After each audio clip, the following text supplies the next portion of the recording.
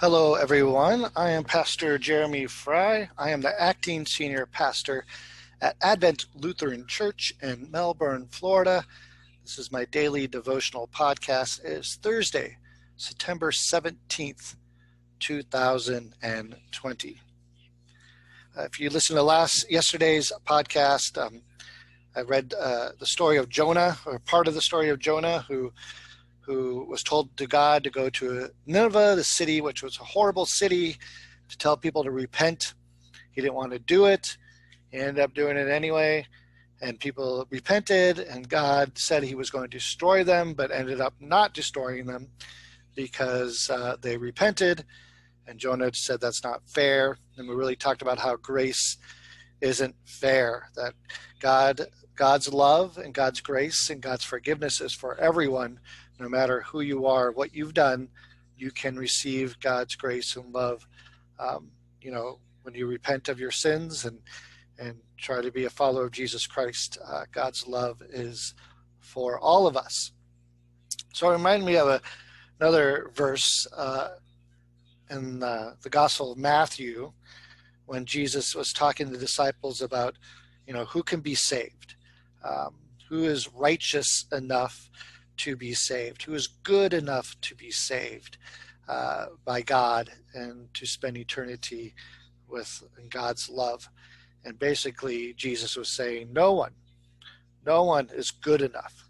Nothing that we can do as human beings can earn our salvation. It's only through the life, death, and resurrection of our Lord and Savior Jesus Christ that we are saved. So this passage is Matthew 19, verses 25 and 26. And this is kind of the end of Jesus sharing about what it means and who can be saved. And this is the New International Version of the Bible translation. And it says, starting with verse 25, when the disciples heard this, they were greatly astonished and asked, "Who then can be saved?" Jesus looked at them and said, with man, or humanity, this is impossible. But with God, all things are possible. With humanity, this is impossible. But with God, all things are possible. And this, again, just reminds me of our need as human beings, our want and our desire to be in control, to be almost godlike of the things around us, right? We want to be in control. We want to be right. We want to pave our own way. We want to make the decisions. We want to do the things that make us happy or make our loved ones happy and cared for. We want to be in charge. And sometimes we even think that we could be in charge of our own salvation. If I just believe enough or have enough faith or do the right things, or whatever it is, that we can do enough good stuff to earn our salvation and earn our way into heaven.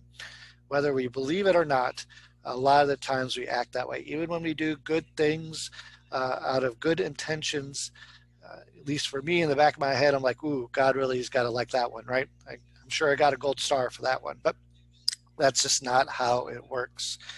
Because it's, again, what the scripture tells us is that with humanity, it's impossible. It is impossible for us to gain God's love, gain God's forgiveness, gain God's acceptance. It is only this gift of grace that God gives us. And that with God, all things are possible. I love that phrase. With God, all things are possible. Doesn't mean all things are going to happen or everything that we want to is going to happen, but all things are at least possible with God. We as human beings are limited, but with God, there's no limitations. All things are possible. So let's pray. Oh, good and gracious God, I thank you for today. I thank you for the blessings that you give us each and every day. I thank you for forgiving our sins each and every day. Continue to guide us and lead us to just accept this wonderful gift of grace and forgiveness, and let that love Let that grace, let that mercy flow out of us to all those around us. Help us not to want to always be in control. Help us to not always want to be right. Help us always not want to be you, to be God. We know that we are limited in what we can do, but we know all things are possible with you. Fill us with your Holy Spirit so that we can go throughout our day trying and doing the things that you want us to do. And with you and with your support and the help of the Holy Spirit, we know all things are possible. We pray this in your Son's holy and precious name. Amen. Well, thanks for joining me today. Catch me tomorrow for the last one of the week. We'll be talking a little bit about what I'm preaching about some more this weekend. Take care, God bless, and stay safe.